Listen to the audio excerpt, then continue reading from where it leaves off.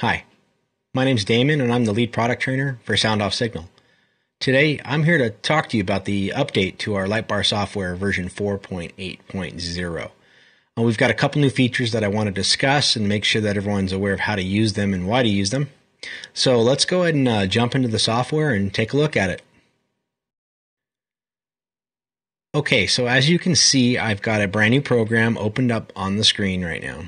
And I'm focused on the Enforce exterior light bar type, which is shown up here in the top left.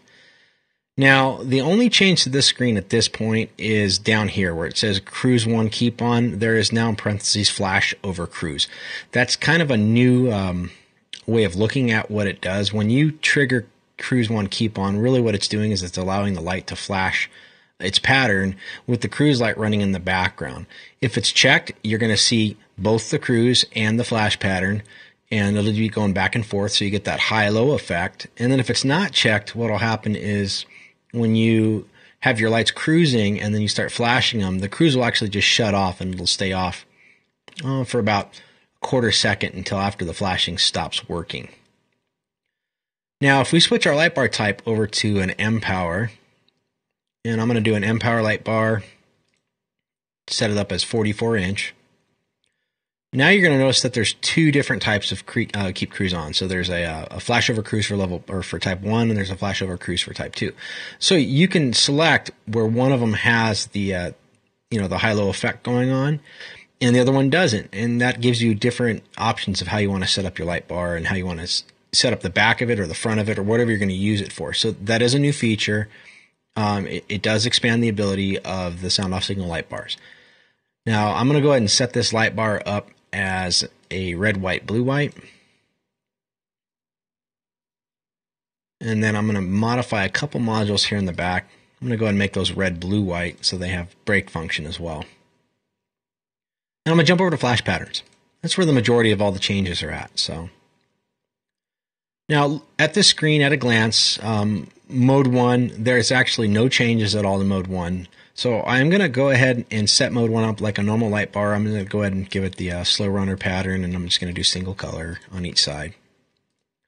I'll set up mode 2 as well, and I'll give that one inner cycle. And I'm going to go ahead and do mode 3, and I'll set that one up as warp 1, 2, 3. So I've got a good pattern progression set up, and I can use that. This can be with or without blueprint if you want. So you may notice that there's this new option down here called Pattern Override Mode. I'm going to go ahead and go to Mode 4, and then I'm going to click that. What a Pattern Override Mode does is it allows you to select specific modules that are going to be affected by that particular mode. So what I mean by that is if we look at this slide here, we've got Mode 3 active right now, and it's flashing the Warp 1, 2, 3 pattern. And I'm going to select a couple modules on the back of the bar to be part of mode 4. And when I trigger those, they're going to go to flicker break. And so what's going to happen is the rest of the bar that's not part of mode 4, part of the override, is going to continue doing what it was doing already. In this case, it's mode 3. So jumping back over to the software, okay, all we have to do is select a couple modules in the back. And in this case, it was rear inboard 1 and rear inboard 2. And I'm going to set those to the flicker break pattern. And there we go. We're done. So that override is now set. Now, let's assume that that was like a standard break override. That's going to override any modules that are currently flashing. Really what it's going to do is it's going to override rear inboard 1 if it's already flashing and rear inboard 2 if it's flashing. Now, if we were to go look at mapping, let's go ahead and get that one out of it.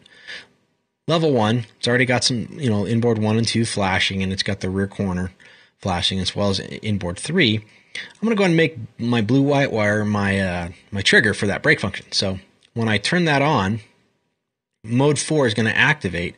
And because slide 1 is currently active, and specifically inboard 1 and inboard 2 are currently active, they're going to override and go into mode 4, which is going to be the flicker break pattern. It doesn't mess with all the lights that are currently running like it has in the past. So this is going to allow you to create this override functionality, something we haven't had before. Now going back to the breakout box inputs, and again, this could be in Blueprint, this could be a regular input in Blueprint. If I wanted that mode 4 to always do the brake lights, I need to make sure I include turning them on. All right, so remember, mode 4 is really just overriding lights that are currently flashing. So by having the blue white wire turn these on and turn on mode 4, I'm creating a scenario now where it'll work with or without the lights flashing. We'll get that override function. Now, mode 5, I'm going to set that one up also as a pattern override mode. And I'm going to do all the fronts. All right, so I've got all 4 of my fronts, and I'm going to set those also to flicker brake. But I'm going to choose white color. So now they're all set to go flicker brake with the white color. And if we go to breakout box inputs, maybe that'll be my blue wire, input number 13. And I'm going to have that one turn on mode 5. Okay, and that's all I'm going to do with it. So now, if I have let's say I'm coming up on an intersection and I need to clear it, and I've already got my lights going, so maybe I'm using a matrix down here at the bottom.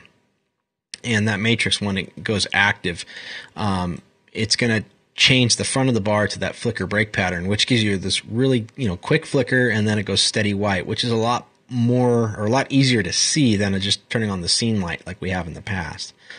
But when that happens, you're going to get that white override to the front, but the rest of the bar is going to keep doing what it's doing. Now, if we look at this like as a layering standpoint, I'm going to show you a couple slides. So here's level 1. And you can see level 1 is running the slow runner pattern. And it's assigned to mode 1, which really means it's not assigned to any other mode. And then we've got level 2, and that's assigned to the to inner cycle pattern. And I'm triggering mode 2 with it. And then I've got my level 3, which is going to be my warp 1, 2, 3 pattern, and it's triggering mode 3. And you can see how those, as each one of those turns on, it changes what the light bar's doing. Now, mode 4 is going to be the first override, and it's going to override mode 3, mode 2, or mode 1, and it'll override just those specific modules. And in this case, we're going to get that flicker brake to the rear. And then mode 5 is going to do the same thing to the front. It's going to give us the flicker brake in white to the front. And the beauty of it is I can have mode 4 and mode 5 running at the same time, and they're overriding specific modules, but all the other modules are doing whatever they were doing before.